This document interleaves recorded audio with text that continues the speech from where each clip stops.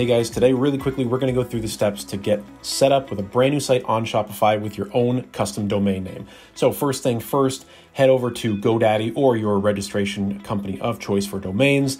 I'm going to use GoDaddy. I've been a member of theirs for a long time. Plug in the domain you're looking for. Let's try and find dareRetail.com. That's the name of my eBay shop.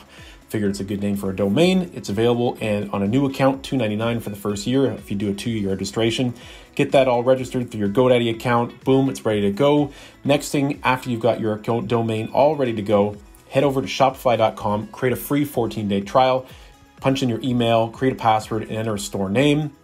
Once that's done, you're going to get a brief questionnaire. Just fill it in, what you're doing sales-wise, what you're looking to do on Shopify, all that good stuff. And then boom, your trial account's going to be set up. You can use the store importer. Even if you're selling on eBay, Shopify has a pretty standard CSV format importer that you can use to bring all your products over for whatever platform you might be on. But I'm just going to go ahead, get set up manually, create a couple products. Here's the Sega Design Z series that I've reviewed in my other videos, and I'm going to put that in here on my shop. Add a couple more items, spruce it up, add a logo. Shopify makes this really easy, and I'm not going to go super in detailed on how this all works. Tons of tutorials on how to actually use Shopify and design a nice template for Shopify out there on the web already.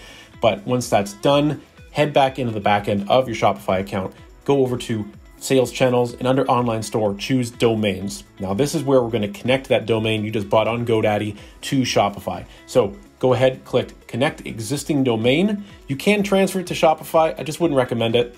Probably best to keep it on a separate registration company. Punch in your domain name here, click Next. Then, because this is a GoDaddy domain, Shopify has a one-click automatic connection tool, really handy. So just click Connect automatically. You can do it manually if you want, and then authenticate on GoDaddy's end, and done. Your Shopify site is automatically set up to use your own custom domain name, and that way when you go to dareRetail.com, it won't be .myshopify.com. It'll be your very own unique URL.